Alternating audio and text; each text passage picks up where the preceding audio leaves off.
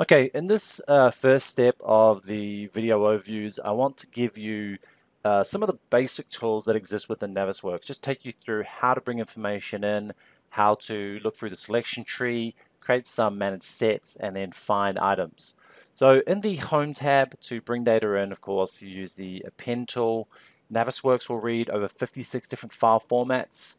My personal preference is to always export it out from the authoring tool as an NWC. So tools like Revit will do this, or in this instance of this model, I've even brought in cranes from 3ds Max, and these were exported out as an FBX.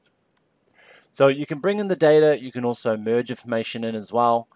The powerful tools we have here, though, to navigate around the model is the selection tree and the sets.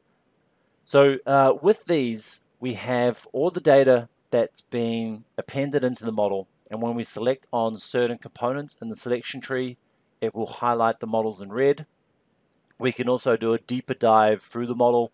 We have what's called a parent and child relationship in the model. So you can see here, this is the parent component for the 9th floor.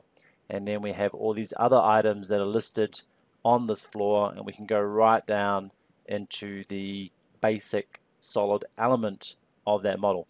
And because it's come from Revit, it actually recognizes all the information. So you can very quickly go through this and find what you need by going through this selection tree. The next thing we have here is the sets.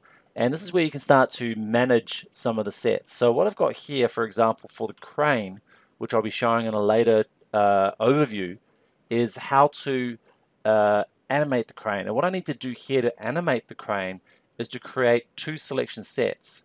So if I just close up my selection tree here, and we'll just look at the main crane, which is actually an NWD.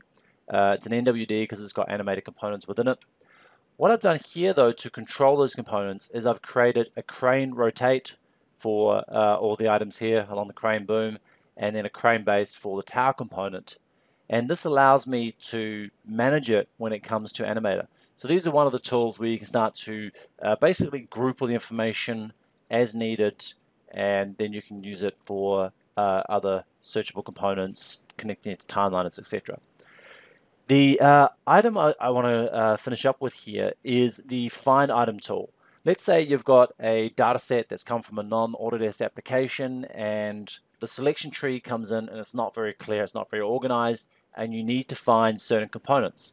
So what we can do here is we can use the Find Items tool to find all the items that have certain categories and properties and conditions.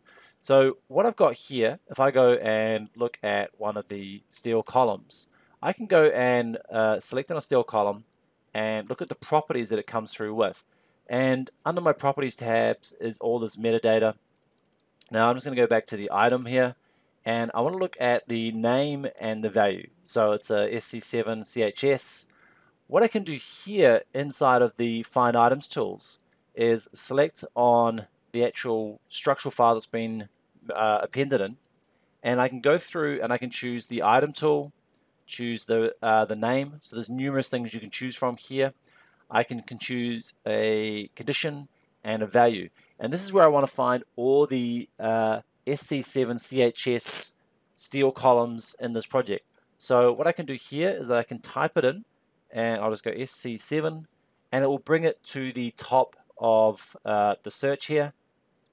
And now we have these items that I want to find, and I'll just go and find all, and it goes through the model and finds them for me. So if I hide unselected here, I now have all those particular columns, and I can actually save that search. So if I call it SC7-CHS, that's now saved for future appending of the model. So let's say I bring in another model and there's more columns or less columns, I want to search for them again, I can reuse that search. I can also save them out as a selection here.